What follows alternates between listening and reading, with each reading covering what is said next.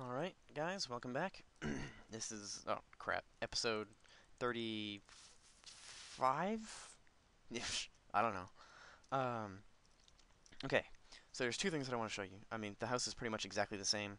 I've got a few more stuff. I've got some iron cooking, got some lapis that I just happened to find digging my mine. If my voice sounds a little weird, I'm sorry.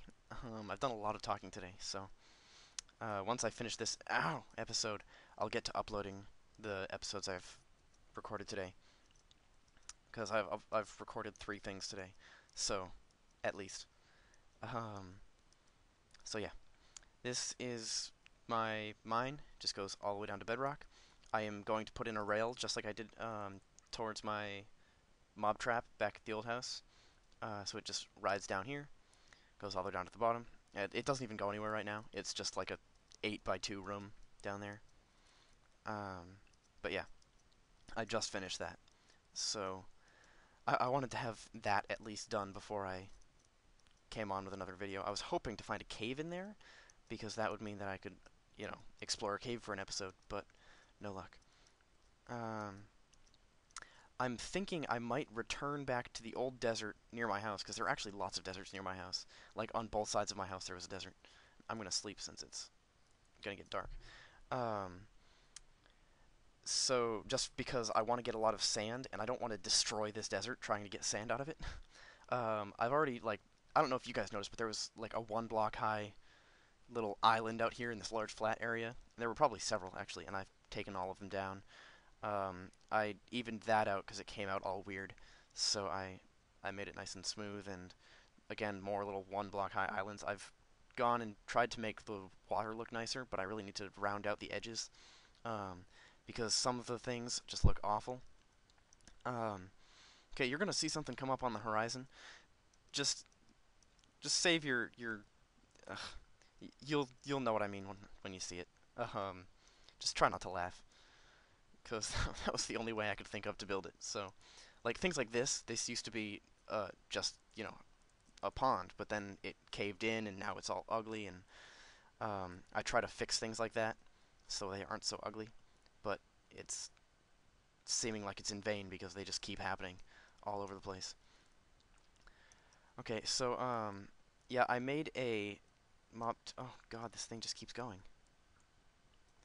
I made a mob trap on that spider spawner, and it works all right, but I have to be there, like standing at it the whole time. That's what that is in the distance. Because if they build up, then they start climbing back up, and that's not very helpful. So yes, I realize what it looks like. I realized that when I was building it, but I didn't know how else to do it. So, um, because this room needs to be long enough to put chests in, because I expect to get a lot of stuff from this. And the spiders just float up there and go all the way up to the top and then drop down. Personally, I like it. I think it looks cool, and I'm gonna have a little oasis thing around here so that water just pours off the top and lands in a little pool down around it. That'll probably just like go circle around to this point, so that it'll just have a little pool behind it, and maybe even that like comes up to the sides here, so it's almost entirely surrounded. But they stop spawning once you get to like this block, so I think I made it pretty well. Again, you have to be standing here the whole time. Originally, I was having a lot of trouble because they go ahead, go on. There you go. They would fall. It was originally just a 2x2 hole, and they would fall.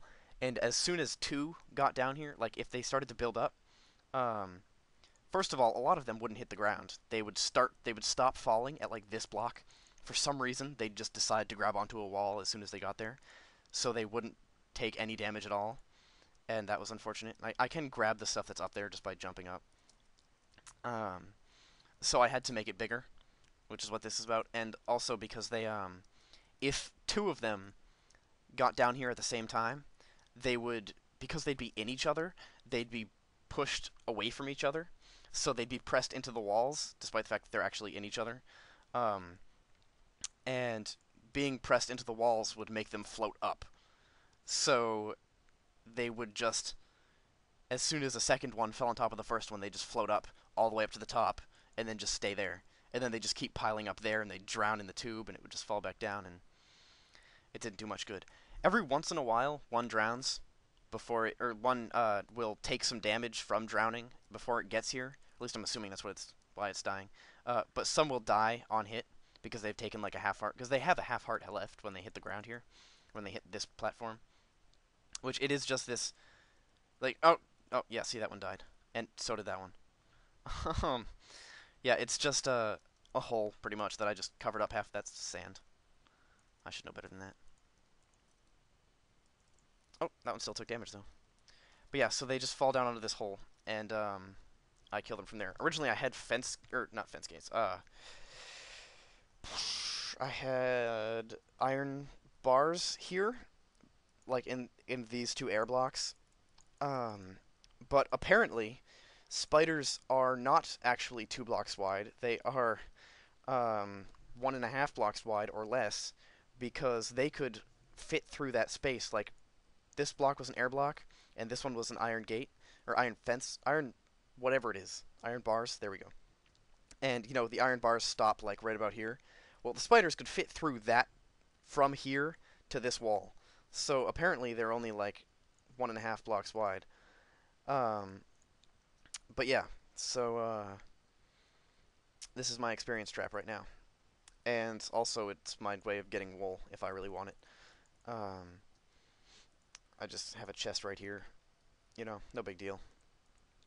I intend to put some kind of like piston door here, but it'll have to be entirely underground, and it'll have to be an interesting double piston.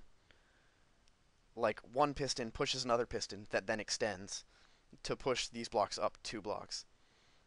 Um, which they'll have to be sand, I'm sure, so that I can, because as if these are sand, then I can just push up the blocks twice, and then just pull the pistons back down, and the sand will fall back down. Whereas if they're sandstone, I'd have to push them up and then pull them both back down, which I can't do. So those will probably be sand once I get this thing done, and I'll just have sand doors. But because I can't really fit pistons anywhere else in here. So yeah. Um, unless I make it so that it's like it pulls down the piston, or it pulls down this first one, comes off to the side, grabs it from like under here, and pulls it back in, and then reaches up and pulls down the next one. But I don't know how I would do that really. It sounds like there's a lot of spiders, but I don't see any, which is confusing me. But yeah, so that's pretty much all I've done so far. Which I say that like it's nothing. I've spent a lot of time on this. Are they dying up there? Apparently, it takes them a while to get through this tube. I don't know why. It's all solid water blocks, and there are spaces for them to breathe. So, like, you can see how the water comes down here. That's because there's a sign on this side of the on not this glass block, but the sandstone block above it. There's a sign there. You can see one over there, so they can breathe. Um, yeah, see, I can grab the loot that they drop. But it does just require me to stand here for the entire time and be at the computer, or else they'll just float up there, and I'll have to walk away until they despawn. I do intend to put chests all around here, but as of right now, I just didn't because I don't have that much stuff. Um, I don't know how much time I intend to spend here, and maybe I'll find some way to keep them from. I don't know. See, I don't know how to make it so that they don't climb back up, because if I did, then that would be easy to make it so that they wouldn't be able to get back up, and I could just sit here and let it go. But that's okay. I don't mind standing here, I guess, for some experience. I mean, it's not like it'll take me like 20 minutes to get an